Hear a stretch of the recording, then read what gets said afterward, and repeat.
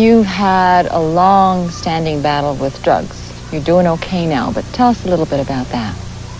You know, it was, a few people in the business knew about it for quite a few years, and I tried to keep it secret. It was with cocaine.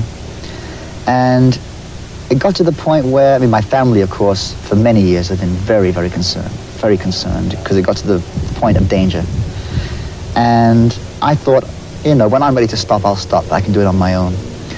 And one thing I have learned is that we can't do it on our own. It's a disease, like alcoholism.